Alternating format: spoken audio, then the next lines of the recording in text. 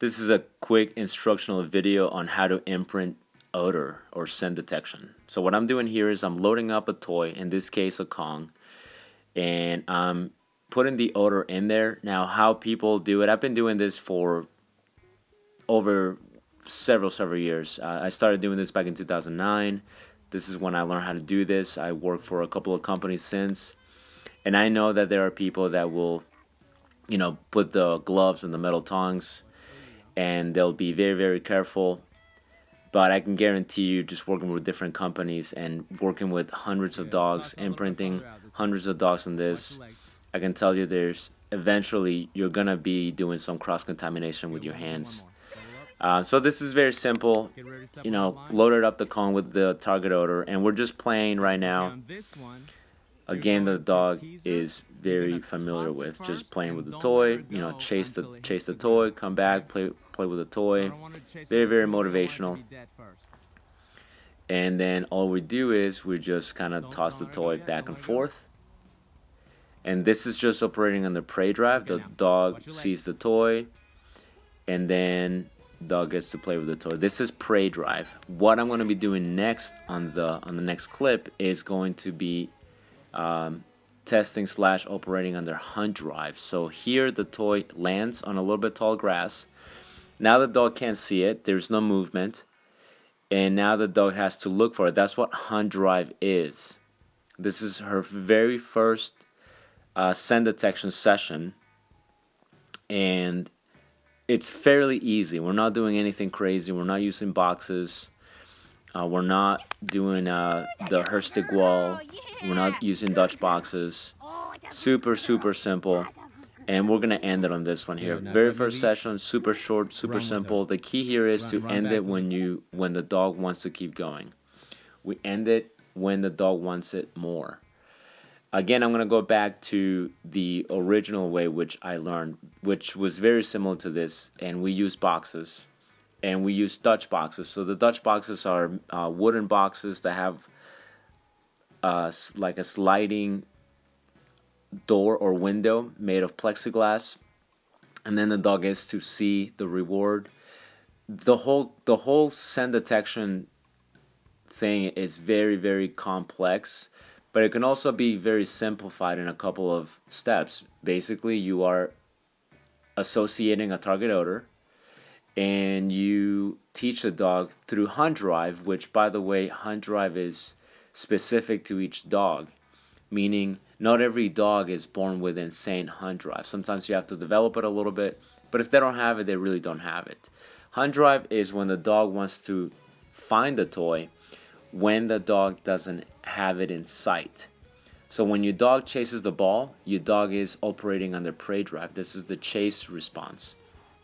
This is the sight, stalk, chase, grab, bite sequence. That's prey drive.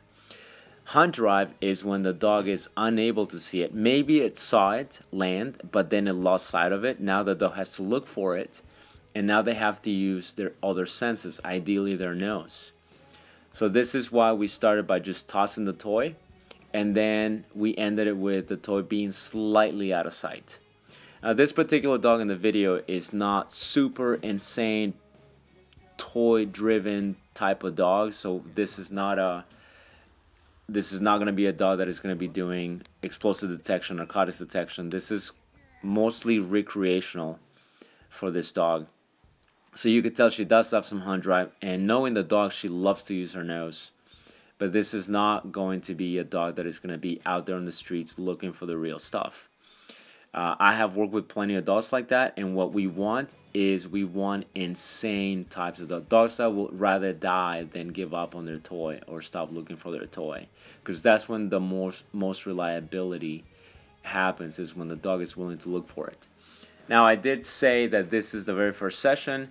You might have seen other training videos or other systems in which the scent detection game starts with boxes, and there's clickers, and then there is target training. Basically, I have nothing against that, because that's exactly how I teach it to some of our students, and this is exactly how, well, not exactly, but this is how I was taught as well, is by using boxes.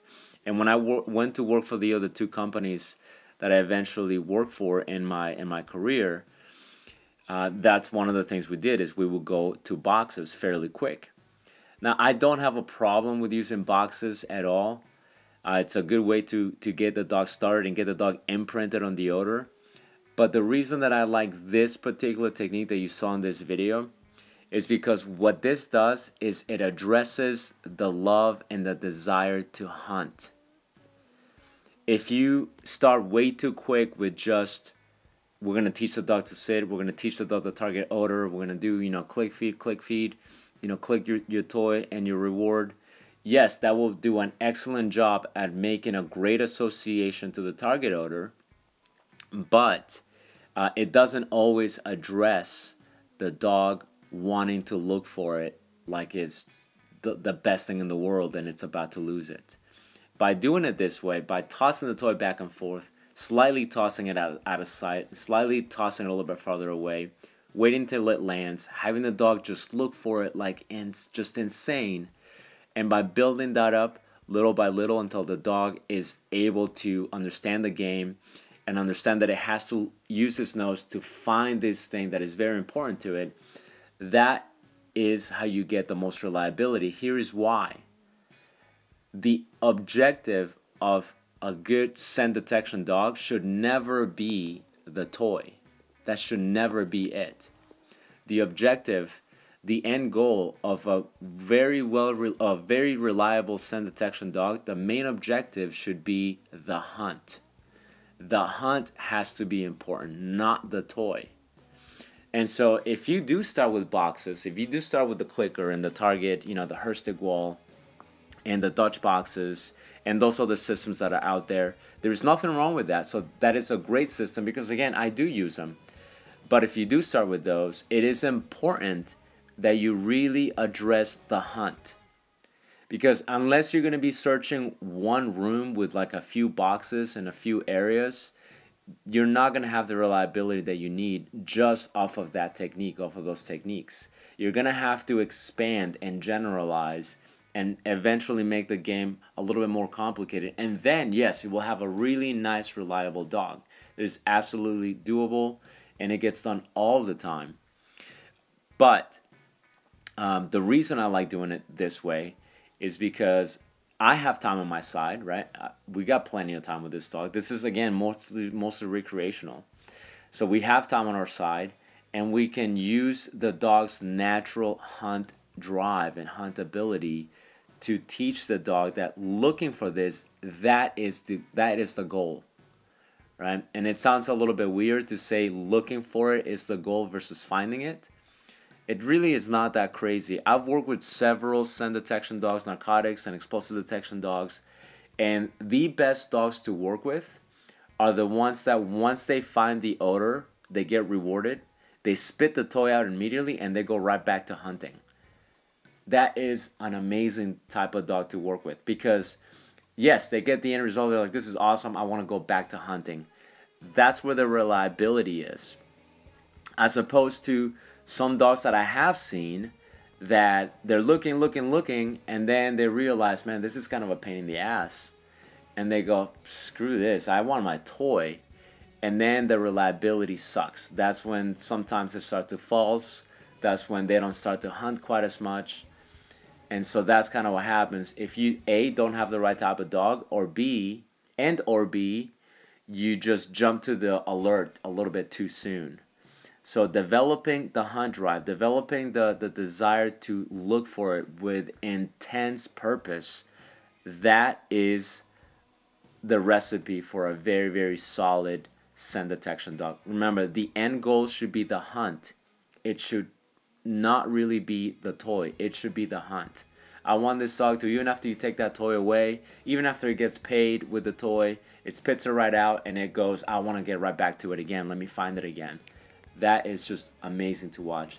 And in my opinion, by doing it this way and then kind of really waiting a bit till we do the the targeting and the alert, that we can do a little bit later, but the hunt is already going to be there. Whereas the alert, that can come later, and that's perfectly fine.